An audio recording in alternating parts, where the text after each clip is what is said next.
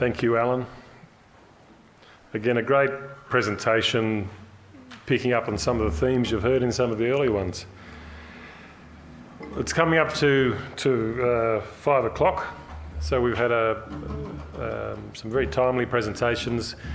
We've got now a good bit of time for questions, so I'll throw the floor open to questions. If you do the panel the honour of introducing yourself if you are going to ask a question, and if there's no opening bids soon, I will open the batting.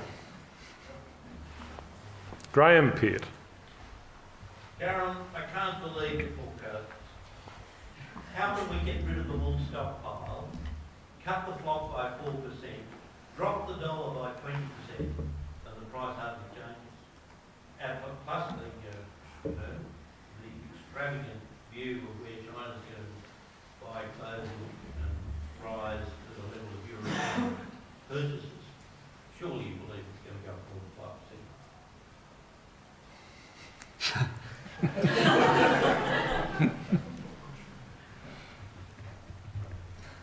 That's what it really is.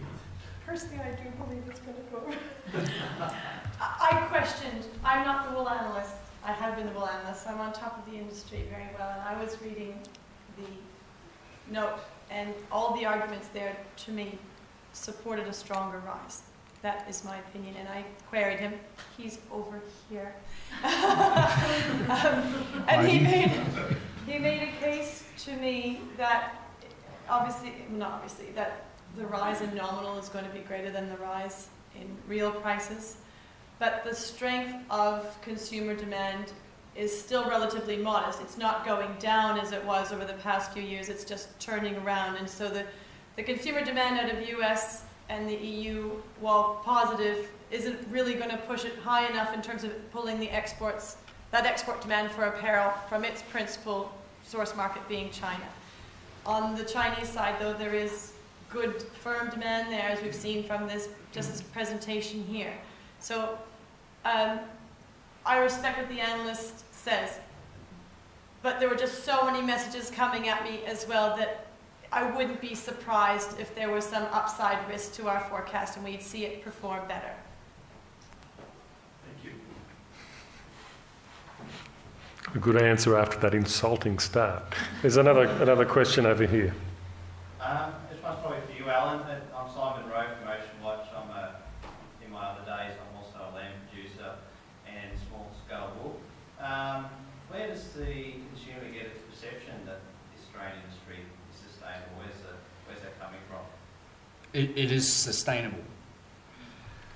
The environmental image. Purely because where the fibre comes from, compared to synthetics, a lot of consumers know it is derived from crude oil, where cotton and wool is derived from sunshine and rain.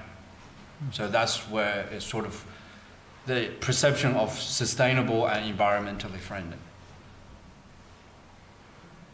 Wow, that stimulated a bunch of interest. I think you were the quickest on the draw. Can I just follow up on that? I noticed on the sustainability 100% wool was 80%, but merino was down at 60%. Okay. Yep. Can you comment on that? Yep. Merino is purely the term is not well known. So some of them don't associate merino with wool.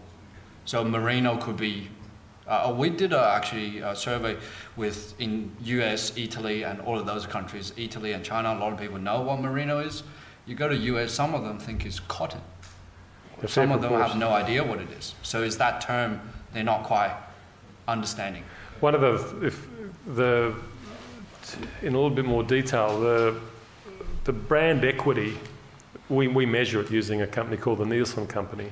The brand equity for 100% wool is much stronger than for wool blends, which the value of that word in the consumer's mind tends back towards synthetics. Merino is much less known. It's the market researchers tell you that's a great opportunity because it's an opportunity for you to actually own it and to establish positive associations. And it's a great opportunity for us too as an industry potentially because there are some fairly strongly held and very durable negative perceptions about things like prickle and itch, okay, which are real challenges for the word wool. And it's interesting if you, for example, you're producing ultrafine fibres like Michael is sitting in the audience here, then you don't really want to call your fibre wool when you're really competing against vicuña or cashmere or something else again. So we try and tease apart, every 6 months we survey consumers globally about these issues. We try and track brand equity, because if the company's investing successfully in the marketing, we should see equity rising. Okay, it's a key metric. The thing with Merino is it generally has less personality in a consumer's mind because they don't know it. There's a question up there. Yeah, Allan, Greg Lay from Suncorp Bank. You talked a little bit about marketing to that middle level consumer. Is there a genuine understanding amongst the middle class in China of Australia's clean green image, or is that all in our mind? There's been talks in other presentations today about the brand Australia. Is there actually genuine value in promoting that rather than individual brands? Of course, it is. There is. And the office in China is doing a lot of campaigning in metropolitan cities like Shanghai, Beijing, and those areas to promote the green side of things. And a couple of years ago, they brought a lot of designers, very top of the class fashion brands over to see the Australian farm. So that exchange of education and idea is great. That really saw a lift. I think we need to continue educating and show them what the Aussie growers do in the backyard and what does it look like.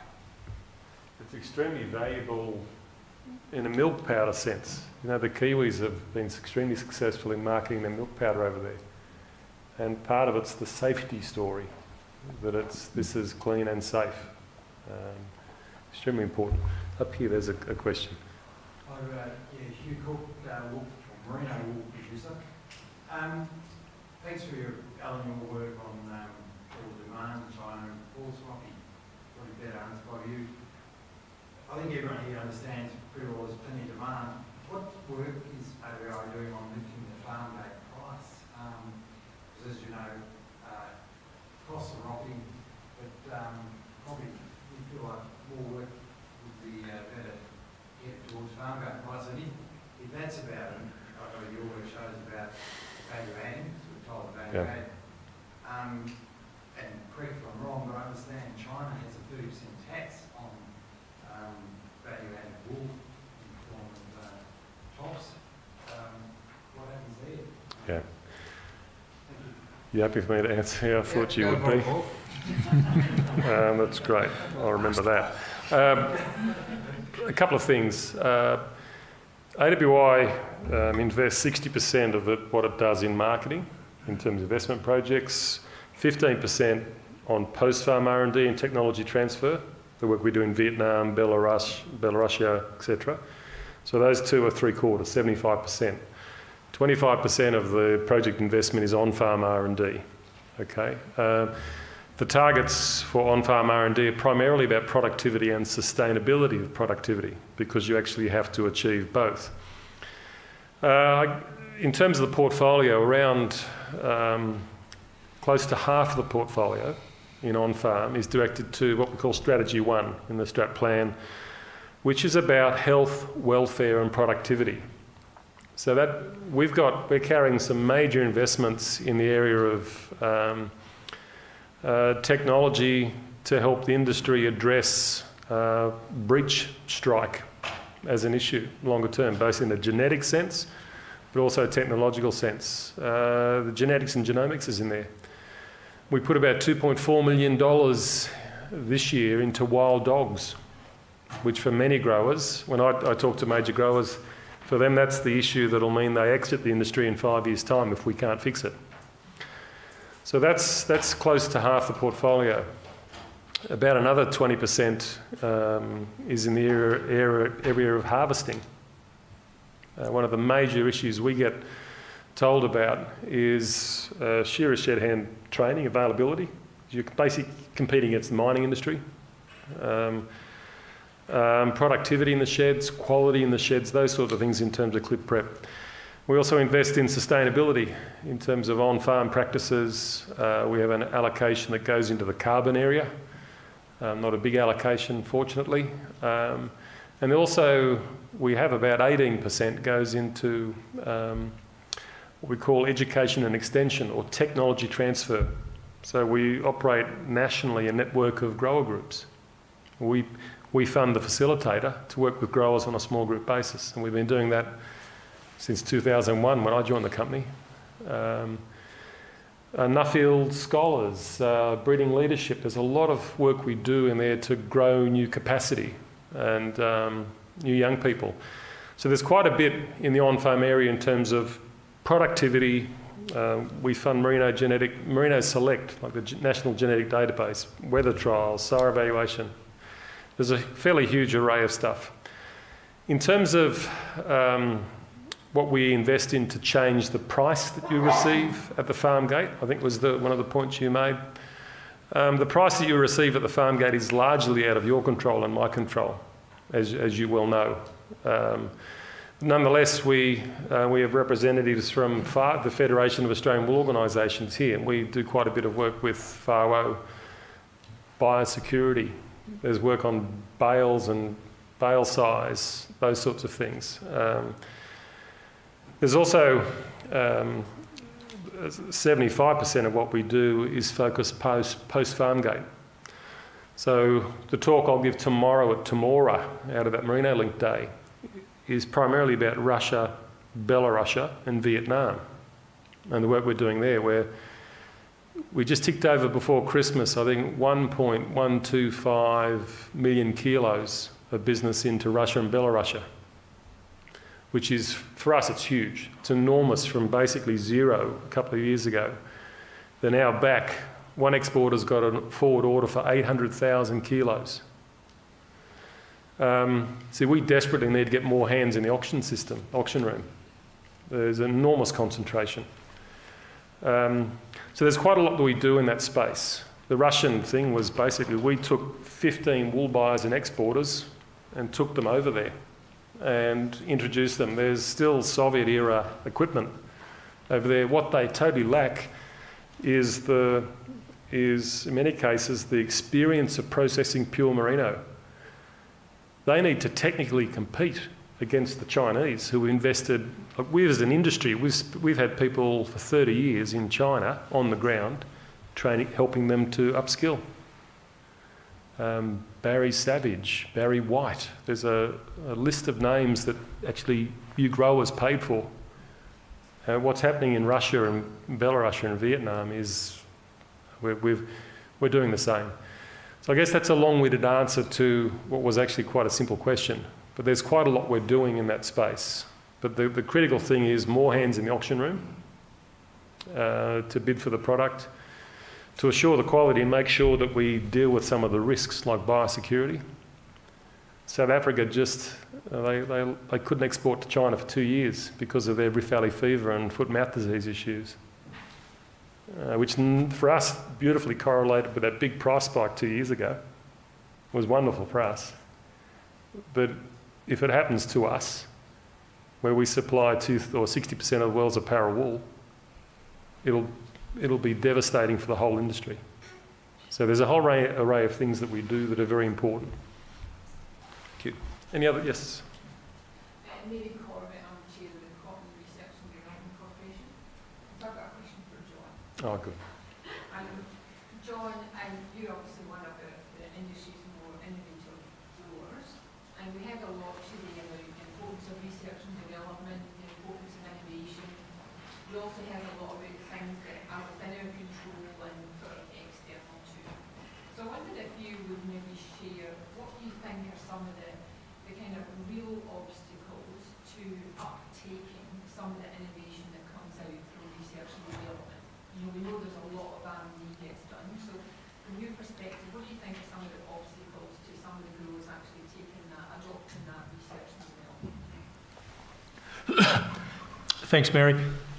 I think at the producer level, and we look at technology that is adopted, and some of it's adopted really rapidly. The stuff that's adopted really rapidly, I think, is those items that directly affect the producer's bottom line.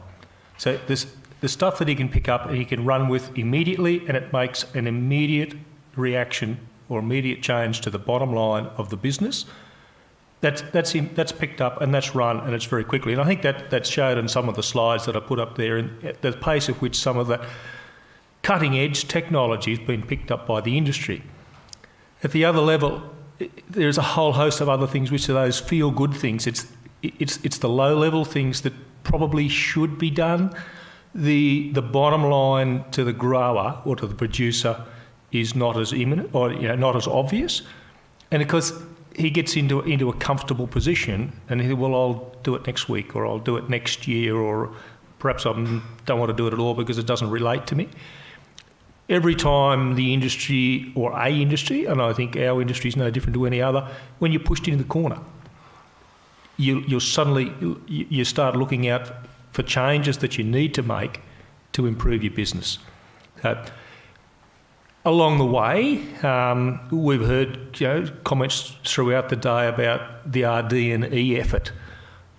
In Australia, I don't know that there is a problem in R&D. It's certainly there. I suspect we have a huge issue in E. And I was just thinking in one of the previous sessions I was sitting in, where we've gone away from that departmental base of extension, and it's now out in private enterprise.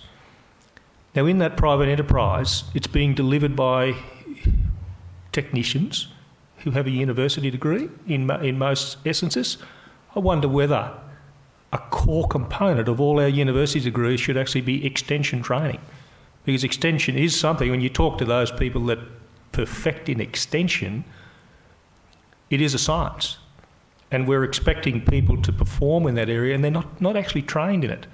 And if you take 100 people out of a room, probably 2 of them have really good extension skills and can implement change.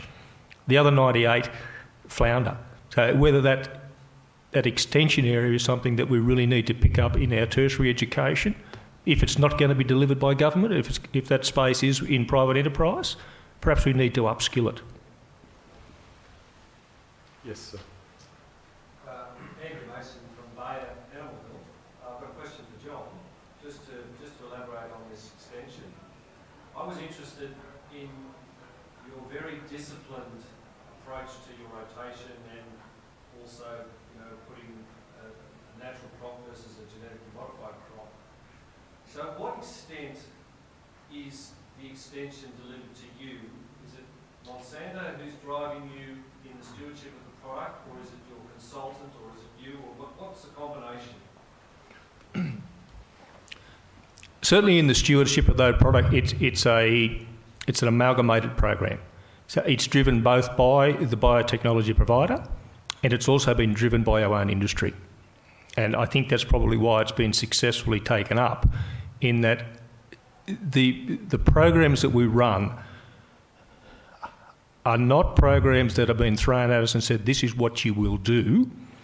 They're programs that we've sat around a table for many hours and nutted it out and said, now, these are the outcomes that we need to get to. How can we achieve it? So when we get to it, it's actually a cooperative approach, and I think that's been the success of why that's occurred. It's not the big stick. It's the desire that growers want to have. They want to have access to the product.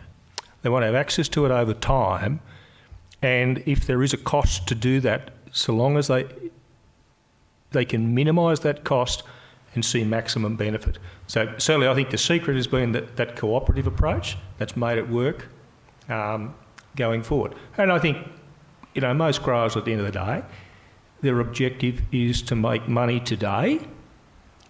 They also know that they have to behave in such a way that they also can make money tomorrow.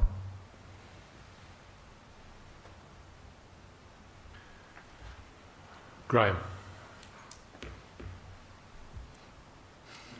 On page 168, there's a graphic productivity showing what's happened over the last 35 years for all the agricultural industries. I've been here at every session for those 35 years, and the wool industry for 25 years to 1900 is the saddest case of all. Negative productivity growth for 25 years in a row, and yet for the last 10 years, wool has got the best productivity of all the sectors: cropping, crop livestock farms, beef, cattle, broadacre. Is there any analysis to show where the wool industry got that growth from, or is it because all the dills in the wool industry went into cropping?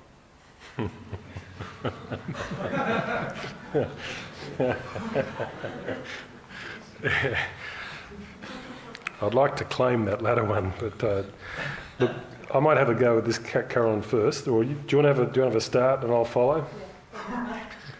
So, in that category of sheep and it just says sheep, it would the sheep industry is sheep and wool, and it's coming off from pretty poor beginnings because the previous 2 decades are negative. So to turn around and to improve, it isn't all that hard. Certainly, we saw the flock shrinking since the wool reserve price scheme finished, and and then the wool price fell, and a lot of producers left the industry. Those that remained had to do so by becoming more responsive and focusing on their flocks. Through the 2000s, there were several drought years that really got rid of even more growers, wool growers and sheep meat producers, and the shorn wool production continued to come down. Wool prices weren't that flash. Meat prices were pretty ordinary up until about 2007. But still, the producers that remained had to be getting better. Those that remained had to be getting better at what they did just to stay in it. So there'd be productivity gains just by those who were in it being there compared to those who were so inefficient they couldn't make it go, but they left. There's an element of that. Then come about 2008, you saw a strengthening of wool prices and meat prices. And there was some real action that's gone on over the past 5-6 years where the producers that remain have become much more responsive to those markets, both of them. So you would have the breeding flock, principally merinos, actually about 4 years ago. Now you'll have breeding flocks that are a mixture of crossbreds and merinos, ready to be crossed if the meat price surges, or to cross with a merino ram in order to meet the fibre demand. That's sort of the mid-micron, coarser wool ranges, because that's where the greatest returns to a grower, to your average grower, would be. The producers who are specializing in the finer microns, they've really specialized their operations to know what inputs they require down to the wire to ensure that their return is maximized. These are people who have been surviving in a very tough market and have been improving how they do things, investing in their pasture, soil management to get the best out of their flocks. And I think that's being reflected in those numbers. Yeah, go ahead. Sorry, I missed one. I was going to say there's the first of the bars is for 78 to the peak of the reserve price scheme, basically, I think, Graham. So partly in there, the incentives from the market were distorted. So basically it was all about filling bales and heavy fleeces, and it was a very merino-focused flock at the time, if I remember. The next period in effect, correlates pretty much beautifully with the collapse of the reserve price scheme, and there wasn't a lot of investment. In fact, there was disinvestment. The other thing I'll just add to Carolyn's point is how the flock demographics have changed. It's one of the most fundamental shifts that I can remember, where we've seen the dramatic exit of the weather population of our flock through the 90s and in the first part of this decade, so that we now, and I think, Carolyn, one of your slides showed it beautifully, we have a very heavily ewe-dominant flock now, the ewe-lamb combination, whereas we had a big population of wethers before. So I think also in terms of the productivity, you've got focus on a dual purpose, a reproductive unit, or a stock unit as the Kiwis describe it, of the ewe plus lamb. So there's a number of factors that have contributed to that change. I don't think it's the dills have shifted across to cropping, particularly not cotton. I hope that you list 10 things that we've got back from the 40 million we've given you to innovate in R&D? I'm not sure what you mean, Graham. What are the R&D breakthroughs in this last 10 years that have given us productivity growth? Look, there's a couple of areas that are contributing significantly, I think, in part. But the genetics, this decade has seen us set up the National Sheep Genetics Database, for example. That's a real positive. You've seen us seriously invest in grower groups extension networks around the country. So we've invested very heavily in adoption. So it's about 1 in every $5 we spend on farm is in adoption, the adoption networks. So there's a couple of things that have been key areas of activity. The other thing that's happened as an RDC, the wool industry used to have the Wool Corp and ARAP and all that sort of stuff. Well, in the last decade, we've started co-investing with MLA, big time. And that's also, I think, a key part of what's been occurring is this harnessing of resources. Any other questions from anyone? Can I ask Carolyn a question with Chairman's prerogative? The Chinese are building a wonderful stockpile domestically, and we in the wool industry have some painful experience with stockpiles and with their unwinding. In the forward estimates, how do you see China's stockpile being unwound? Does it continue to grow, or does it plateau? And what are the I guess the downside risks with unwinding? In the forecast, there is not just in relation to China, so the global stock starts to come down over the medium term because we have production coming down and we have consumption continuing to increase.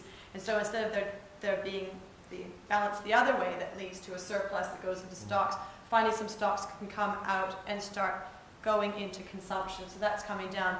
Whether they're going to come out of China or not, that's or a faster release of stocks from China than is there presently. We haven't made any assumptions that way because that's going to depend on there being any strong